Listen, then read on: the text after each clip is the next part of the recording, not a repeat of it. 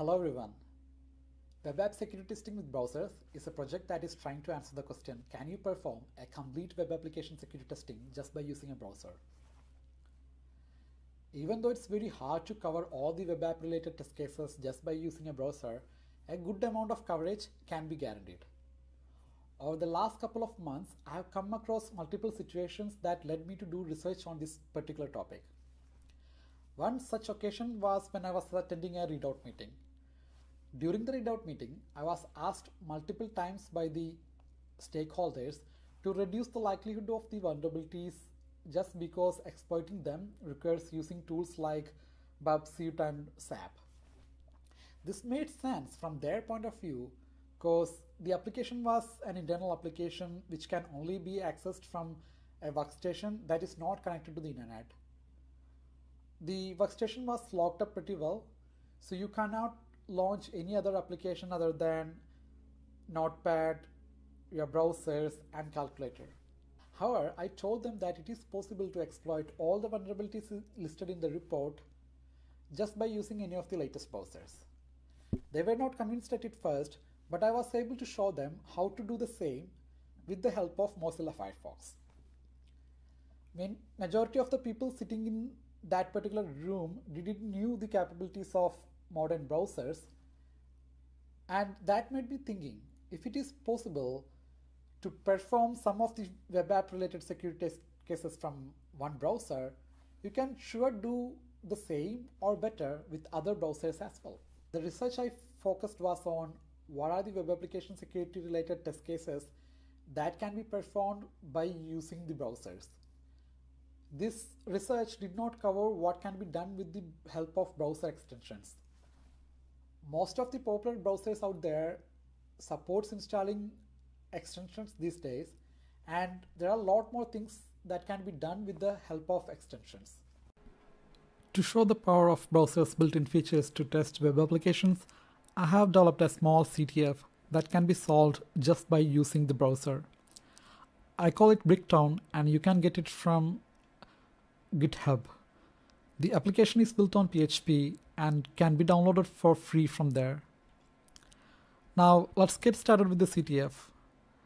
I have the CTF running over here. This is the welcome page of the CTF. Now let's get started with the CTF.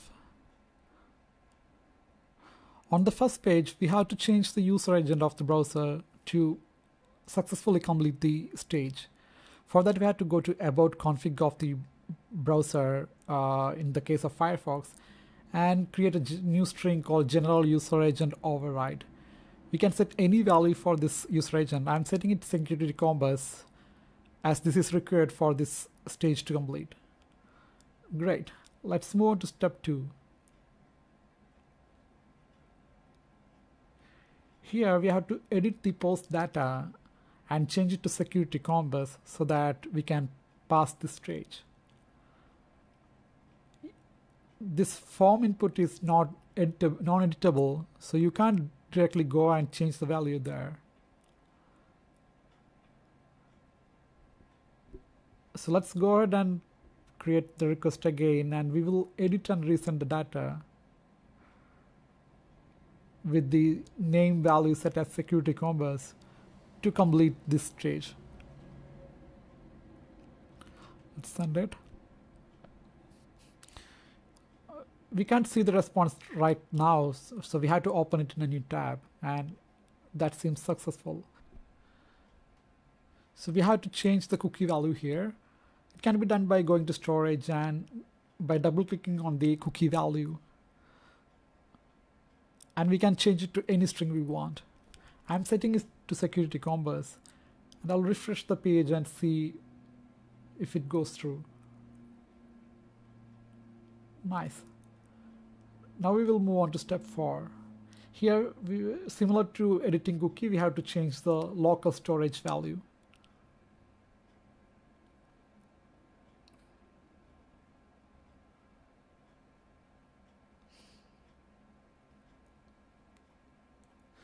Again, we have to double click on the local storage value to edit it. Let's refresh the page again and see what's the result. Great. Let's move on to step 5. On this particular step, we have to disable the CSS so that we can see the hidden value. On some browsers, you can do it from the menu itself, but on the other browsers, you have to enter some JavaScripts on to the console so that you can disable the CSS.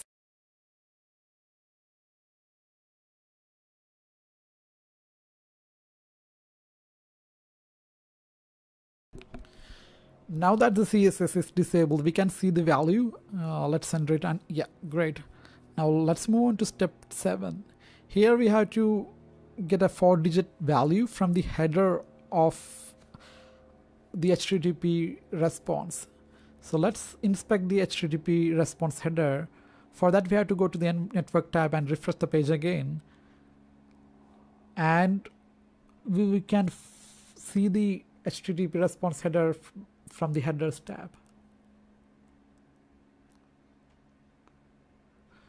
We can see the header name monster and the value is 5643. Let's enter that value here and submit the form. Great. Let's move on to step 8. Here we have to decode this particular base64 encoded value, and this can be done from the browser's console itself. All we have to do is to issue a to b command and provide the encoded value to get the decoded result. Okay, the value seems to be 8526.